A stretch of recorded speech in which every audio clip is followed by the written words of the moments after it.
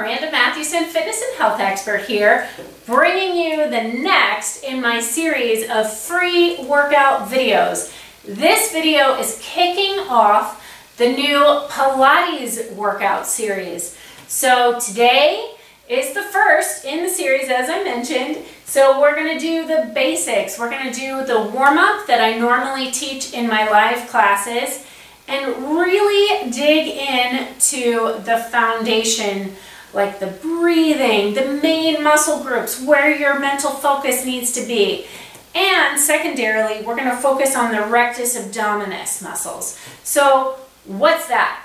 That's the muscle that connects your ribs to your pelvis. And it's the muscle group that everybody likes to work, do lots of crunches and get your 6-packs and your 8-packs and your 12-packs or whatever. But really and truly, the only movement that rectus abdominis, the only movement that your 8-packs do is to flex your spine. That's it. Flexing your spine. So if all you did was crunches and work out this muscle group, then you'd end up like this. You might have a nice 6-pack or 8-pack, whatever, but you'd be like this. So we're going to cover all of the different muscles in your core as we move through the video series. But today is the Pilates basics and the rectus abdominis, which we all love to love. So there we go. Let's get into it. Okay, so we're going to start on our backs with the ring or the magic circle or whatever you want to call it, if you have one. If not, that's totally fine too. It just makes it a little bit easier to target some of the muscles that we're going after. So the ring goes right between the inner thighs, not too high, not too low, right in the middle. And you're going to take your arms into a nice, easy cactus position. If this makes your shoulders feel tweaky, then you just want to take them down on more of an angle here like that. All right. So before we begin, just start to walk your feet a little further down the mat, almost to the end or to the point where you're just about to have to lift the toes up. And then we're going to start some Pilates breathing. So you inhale in through the nose and exhale out through the mouth.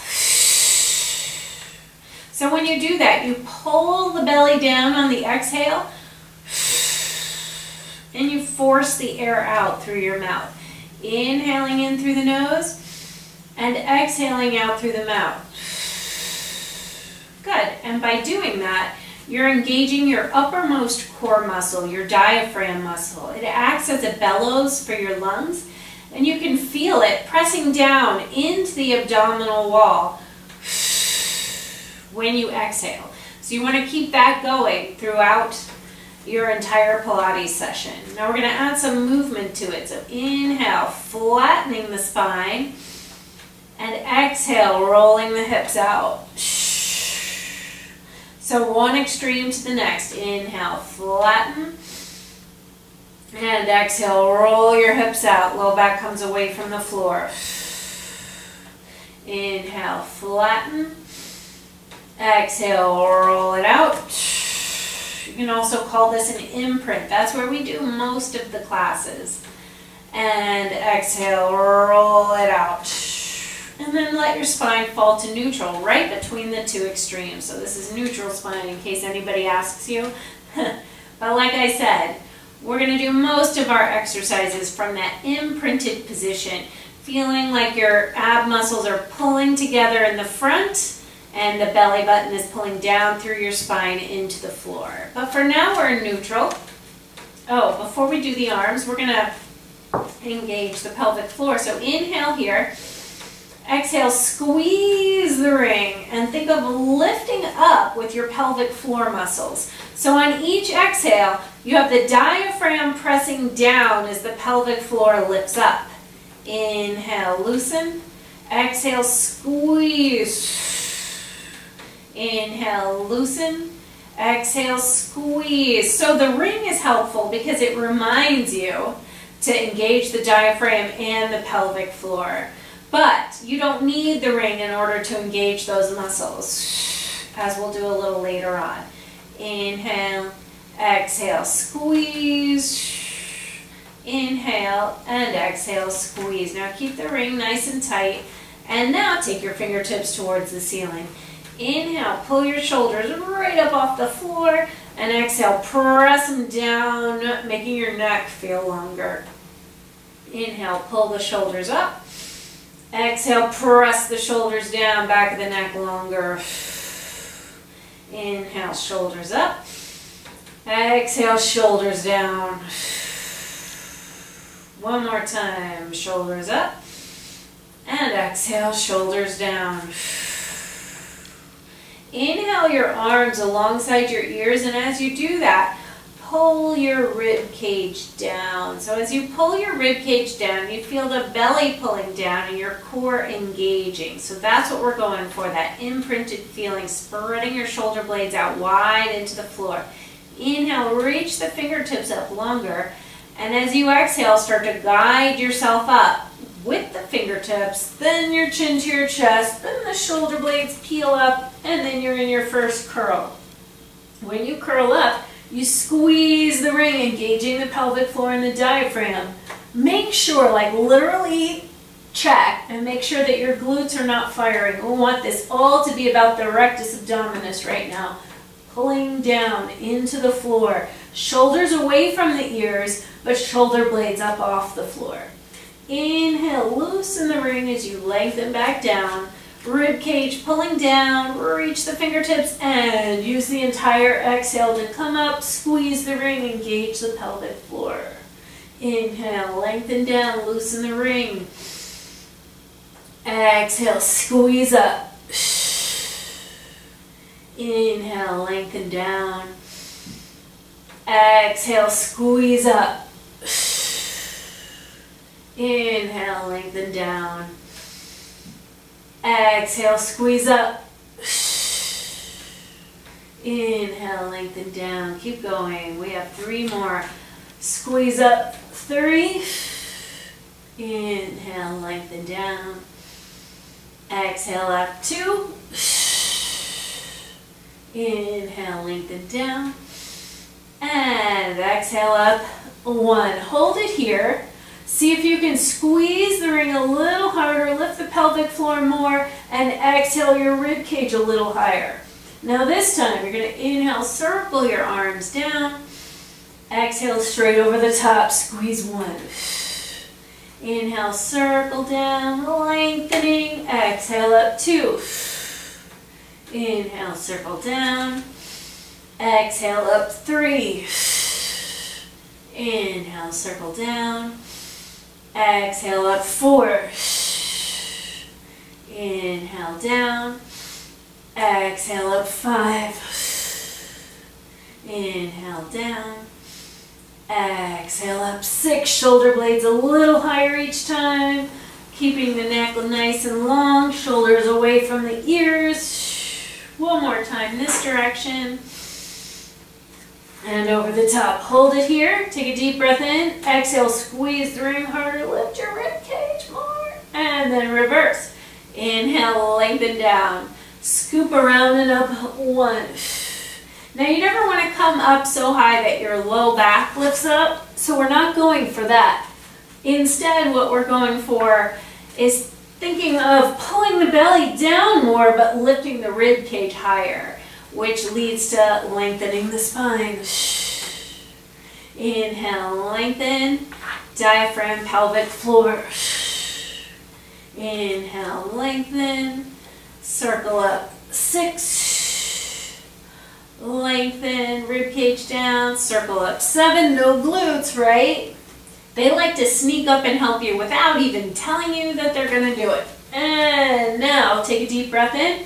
Exhale, squeeze the ring more, lift your rib cage more, and then we're going to go both ways, circling down. Exhale, circle up, squeeze. Inhale, circle down. Exhale, up 2. Inhale, circle down. Exhale, up 3. Inhale, down. You feel that yet? 4. Inhale, down. Circle up. 5. Inhale down. Circle up 6. Inhale down. Circle up 7. Inhale down. And circle up 8. Now take your hands behind your head, keeping your shoulder blades as high up as you can get them. Mine are like, gravity, gravity. But keep working.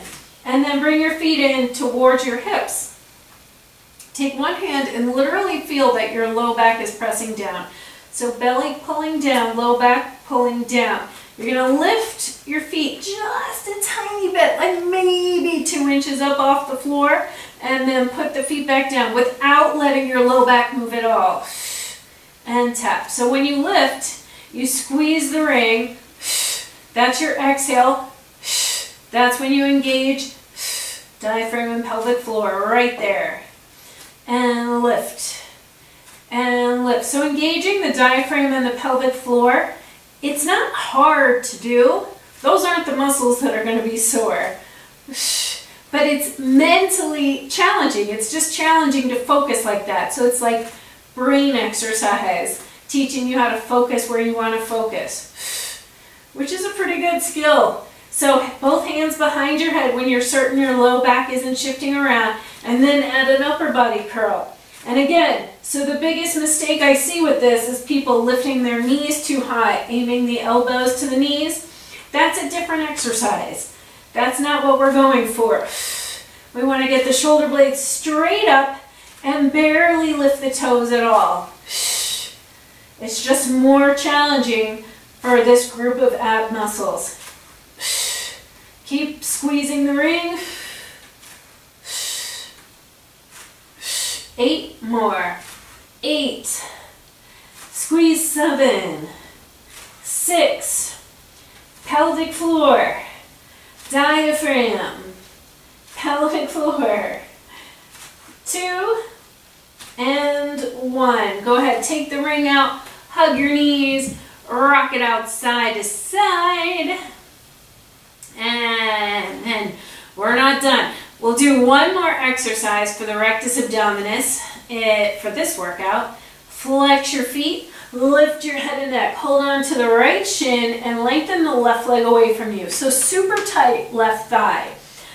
Think of using the right leg as leverage to get your shoulder blades higher up off the floor. Pull your shoulders away from your ears and scoop out your belly. Looking past your big toe at a wall instead of at the ceiling, because that's going to hurt your neck a lot really fast. So look at a wall.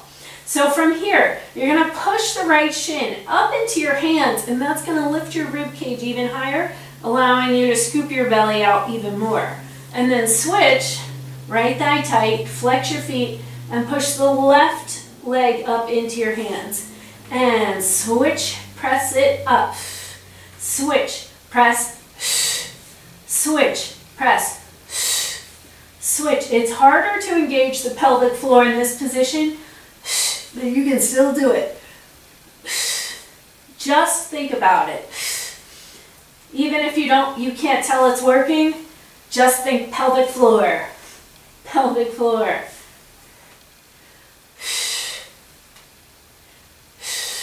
4, 3, 2. Now we're going to skip the lift and just switch. 1, switch 2, switch 3, 4, 5, 6. Keep your shoulder blades up and take your hands behind your head. 2, 6, 7, back to the shins. Get the shoulder blades up. Use your legs as leverage.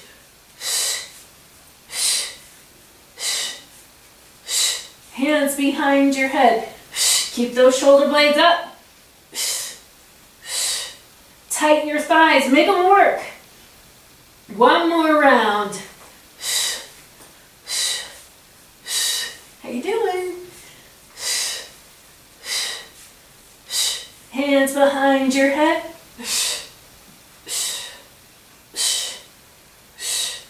4, 3, 2, and 1. Hug your knees, rock it out. side to side. Good. Come out to that nice long spinal elongation. We'll do one awesome stretch from here and then we'll be done. So reach your right arm and your right leg longer from the torso. Left arm, left leg. Both arms, both legs. Take a deep breath in, reach even longer, and exhale the right leg up. Give it a hug behind your hamstring or your calf. And inhale, lengthen it down, making your body longer. Exhale the left leg up. Inhale, lengthen down. Really use the breath. Inhale, lengthen down. Exhale the left leg. Inhale, lengthen down. Exhale the right leg. Inhale down. Left leg. Inhale down. So if you're really using the breath, you should already be noticing a big difference in the flexibility in the backs of your legs. Like how tight were your legs when we first started this like 30 seconds ago? And how are they feeling now? One more time each side. Exhale right, and lengthen down, and left, and hold that spinal elongation.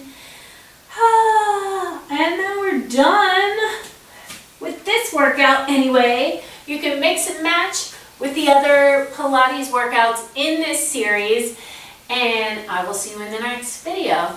Bye.